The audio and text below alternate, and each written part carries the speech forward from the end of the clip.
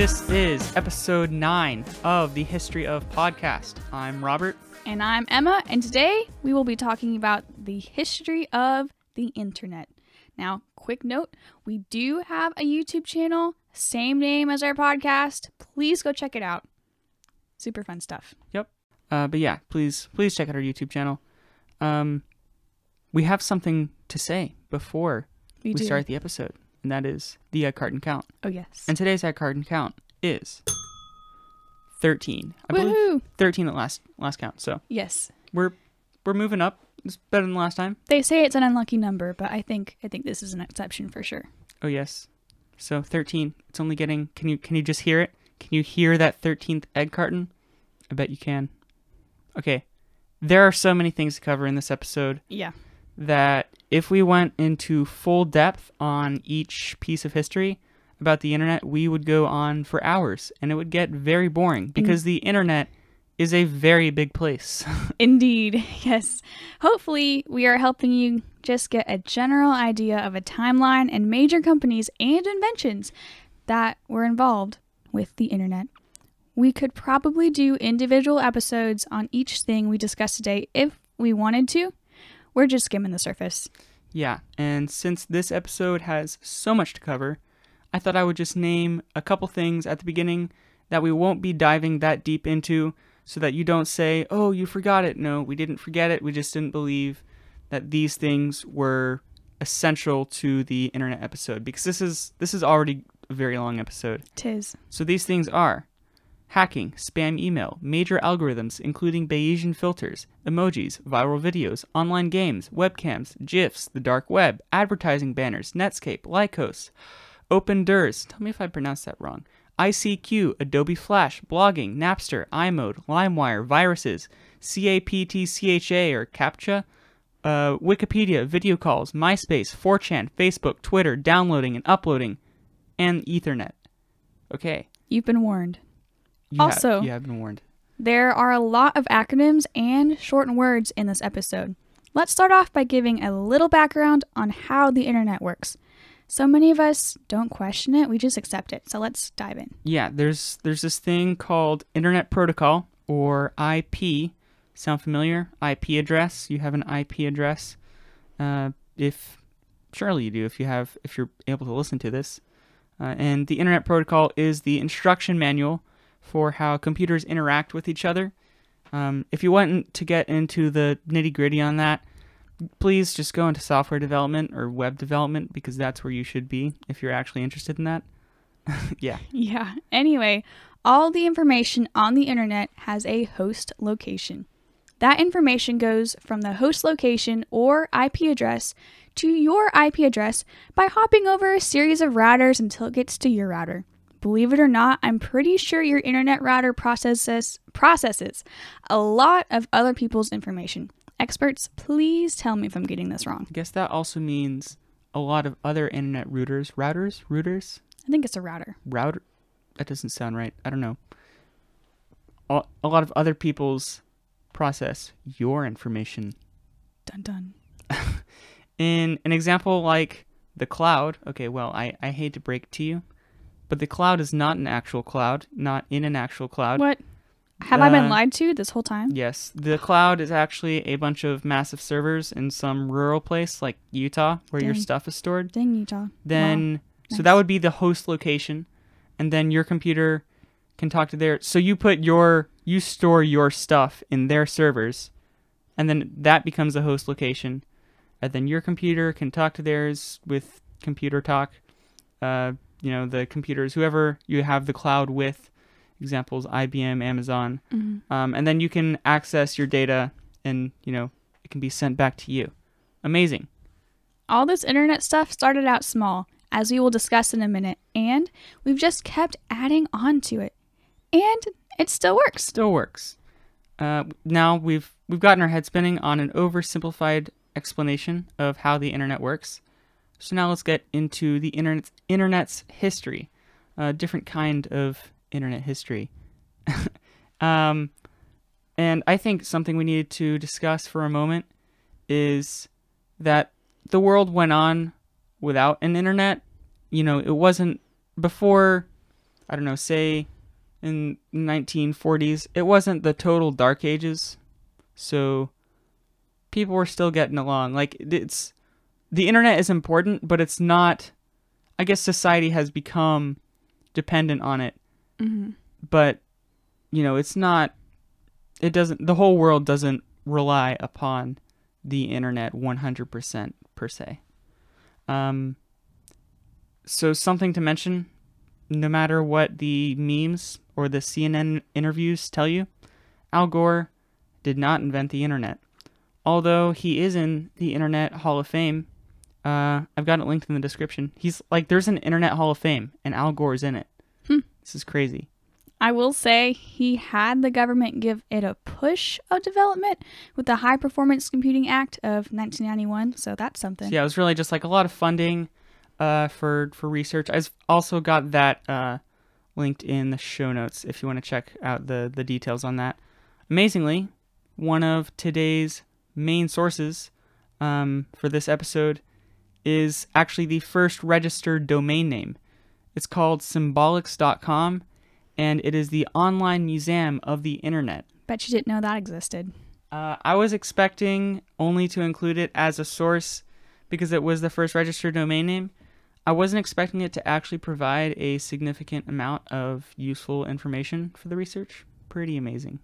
Regardless, visions or ideas for the internet go back as early as, ready, 1934, with a Belgian lawyer and librarian named Paul Otlet. He had the idea or prediction that someday the current being 1934, infrastructure of things like radio, television, and telephone would become a mechanical collective brain. As you can imagine, Otlet's ideas were not well received in his time, but today he is seen as the father of information science. He was actually believed in his time to be a little bit insane, but he's gone from that to the father of information science. It's incredible. I want to talk a little bit about a government agency that used to be called ARPA, which stands for Advanced Research Projects Agency. It got started in 1958 and came out of the space program.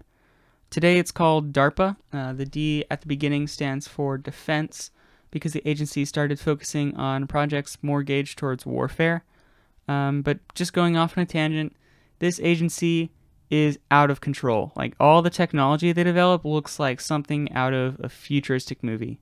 And if you're a nerd who's into robotics, or maybe was into that like IP stuff before, or advanced programming or aviation, that looks like it's out of a sci-fi movie, then please look into DARPA. But the reason we mentioned ARPA, the old version of DARPA, is in the first place is that this agency did some real pioneering when it comes to the internet. In 1962, they had this one thing called the, ready, Online System, or NLS. I guess that's where the phrase online comes from. This online system was a computer with a lot of firsts, like a mouse, information organized by relevance, hyperlinks, and screen windowing. This was a big deal. This episode is not about the history of the computer, but these features would definitely be mentioned in, these things would be mentioned in a history of the computer episode. But this is the internet, not the computer. But these features that this computer introduced are really just staples and what makes the internet user-friendly today. Later, in 1969, ARPA created the first computer network called ARPANET. It was small, as it only connected a few massive and hilariously expensive but separated computers. Big things start small, kids. ARPANET is considered the grandfather of the internet. In 1975, there was a little startup called Microsoft. And here was the company's original purpose. So there was this computer named the Altair by a company called MITS, M-I-T-S. There was also, and still is, a programming language called BASIC. I'm actually trying to get into programming now, learning a program called Just Basic, which is like the introductory version. But at this time, BASIC was not compatible with the Altair computer. So Microsoft created some software that allowed programmers to code with BASIC on the Altair computer. This was a huge success, and Microsoft branched out to other things, making its own Microsoft Basic programming language. Later, in 1980, Microsoft developed the operating system for IBM's line of computers. By the way, whenever you see OS like Mac OS, that stands for operating system. Yeah, I've learned so many acronyms and like shortened words with this episode. It's crazy. But soon after this, after Microsoft developed IBM's line of operating systems, they created the Microsoft Disk Operating System, or MS-DOS. Then, in 1995, there came the Windows 95 operating system, as well as the launch of Internet Explorer, which was Microsoft's default browser up until Windows 10. At that point, Microsoft Edge took over. This is not to mention Microsoft Office with PowerPoint, Word, Excel, OneNote, and Access, which leads some to think that the company was a bit of a monopoly, but that's a whole different story. And in case you didn't know, the name Microsoft is a portmanteau. We talked about portmanteaus in the Cutlery Part 2 episode, which is essentially a combination of two words put together. For example, smog is smoke and fog. Mm-hmm. And so the name Microsoft is a portmanteau of the two words microprocessor and software, Microsoft. Makes sense. Since we just briefly discussed the rise of Microsoft, let's talk about some other key players when it comes to the internet. The number one name to remember is Sir Tim Berners-Lee. He proposed the idea for the World Wide Web, or WWW, in 1989. He laid out his plan for the concept in a paper called Information Management, a proposal. Quite exciting, I would believe. He didn't get enthusiastic help at first, but eventually this idea became a project unofficially through CERN, C-E-R-N, a notable particle physics lab in Switzerland. Out of this, we can thank Sir Tim Berners-Lee for HTMLs, which stand for Hypertext Markup Language, HTTP, which stands for Hypertext Transfer Protocol, and URIs, which stands for Uniform Resource Identifier, commonly referred to as URLs. Guys, this guy did a lot. This guy made the internet the way we know it today. Okay, ARPA, don't get mad at me. But this is the point in the show where I tie in, like we have links, as you can see in our show notes. So those are using HTMLs, right? So that was a total meta moment. Got to test out that new jingle. Please, guys, don't try to cringe too hard on that one. If you have any questions or comments about that jingle, please email us and I will read it. I'm trying to get a little kid to do it, so I'm going to see. We can test that out next show. I want to see how that sounds with a little kid. Okay. That would sound a lot better. Okay. If you're a Zoomer around my age, chances are you haven't heard a lot about AOL or aren't quite sure what they're talking about when the Gen Xers and Boomers refer to it. AOL stands for America Online, and it got started as an online computer game in 1983. However, it wasn't called AOL until 1991. Only a couple years after its beginning, the company was looking to stretch its wings and expand, like most capitalist ventures. They teamed up with Radio Shack, which was called Tandy Corporation at the time. Yeah, I know. And introduced something called PC Link in 1988. Then in 1989, AOL, which was known as Quantum then, allowed users on both PC and Apple devices, a little different than the PC versus Apple war today, or the Android versus Apple war today. But they allowed users of both PC Link and Apple Link to email each other. And this was a big deal to have email that went across domains. Now, for the most part, the company focused on email, news, and reference services. In the following years, AOL continued to grow, but it had one foundational quality which was bound to cause its downfall. This was the fact that America Online was restrictive and somewhat separated from the rest of the internet. It was also designed to be the training wheels service that introduced rookies to the internet. And the only thing is, today, we don't really see ourselves as rookies to the internet, even though a vast majority of us, I'm included, use the internet wildly ignorantly. I will say America Online still has users. It's just not like it was in the late 90s and early 2000s. Okay, that's AOL. And in 1995, following the timeline, there was an initially popular search engine called Alta Vista. We know how many people use that now. Actually, Alta Vista got bought by Overture, which got bought by Yahoo. So that's under Yahoo, and we'll talk about that in a moment. In 1997, a technology came out called Wireless Application Control, also known as WAP, W-A-P. This was a popular early technology that allowed internet access for mobile phones, for example, Nokia phones. This was some of the first bringing together of the phone and the internet. Also in 1997, Wi-Fi was invented. Boop, boop. We won't be talking much about that, but that's short for wireless fidelity. I have, and you probably have too, heard of the dot-com bubble of the early 2000s, but I never really knew what that meant. The dot-com bubble started in the late 1990s with a bull market. So now a bull market is a prolonged phase of market rise. So there was a bull market of technology-oriented companies, especially the NASDAQ, which is an index of mostly tech stocks. Now, as you can imagine, this bull market attracted a lot of investors.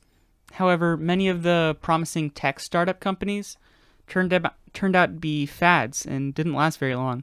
So as the bubble of exciting tech wealth grew bigger and bigger, the fads were exposed, and the bubble popped in the spring of 2000, actually in March, entering a bear market, which is a prolonged phase of market low.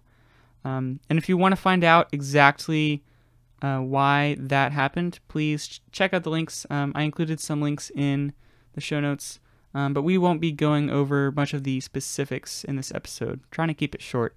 However, a dot-com business that didn't bust was Yahoo! It started out in 1994 with 2 Stanford graduate students who made lists of their favorite links to things on the web. That's a kind of a nerdy thing to do. I love that. Nice. Their lists got bigger and bigger, and they broke it up into categories and subcategories. And at first, their website for this was called, they made a website for this, and it was called Jerry and David's Guide to the World Wide Web. That sounds like a really cool book. Of course, that was changed to Yahoo with an exclamation point. The company became incorporated in 1995, and like every other corporation we've talked about on this episode, they continued to broaden their horizons with Yahoo Mail, Yahoo News, Yahoo Answers, and others. This is not to mention all the smaller companies Yahoo bought out like MyQuest, SearchFox, and Right Media. Okay, let's talk about the elephant in the room. 1998, Google was founded by Sergey Brin and Larry Page. Please don't say Google was invented. Google is not an invention. It is a company, and it was founded. Brin and Page were going to call it Backrub at first, but Google worked out better. Yeah, Google worked out better. Yeah. After some debate, the entrepreneurs determined their vision was to develop a search engine that prioritized search results by the number of links in the domain instead of word match. So like the keywords and how many keywords match. Is this why Wikipedia always comes up first? Because they always have like 150 links. They do have a lot of links. I feel like I still see some other methods of prioritization though. Like in YouTube, clearly YouTube videos can be prioritized by links. Or like there's certain algorithms that we won't be that was actually in the list of things that we're not covering is different algorithms of prioritization. And one other thing, Google started out with a motto of don't be evil. Like why would you even need to include that? Why would you have evil in your motto? I don't know. That's a problem. Regardless, with the help of some investors, the company snowballed in popularity and success until about 2000. And then it was like a match in a pool of gasoline. Eventually, Google was handling so much data that they established 11 different locations for data servers around the world. Google bought YouTube pretty early on in the game in 2006. And in 2015, Google went under or became a subsidiary of its now parent company, Alphabet. As you know, we got the transitive verb Google from the company Google. I love how you mention transitive. Yes. It is defined by Merriam-Webster as to use the Google search engine to obtain something about, and there's a parentheses, someone or something, unparentheses, on the World Wide Web. I didn't know, I've always thought this was a fake verb. I didn't know this was an actual verb. Okay. Even though above 70% of all online searches are on Google, they go beyond a search engine with Gmail, Google Drive, Google Maps, Google Translate, and a myriad of other services. I'm an avid Google Maps user, for sure. Yeah. I don't know about you, but something I learned with this episode is that the internet was not a pinpoint invention, a spark, but an evolution, just like so many other curious foods, sports, holidays, and developments of history. Needless to say, the internet has become an integrated part of our daily lives. It is powerful and open-sourced, but as the old cliché goes, with great power comes great responsibility.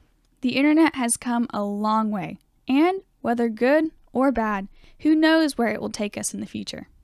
If you have any questions or comments about the information provided in this episode, please contact us at, here we go, the email, thehistoryOf365@gmail.com. Meta moment.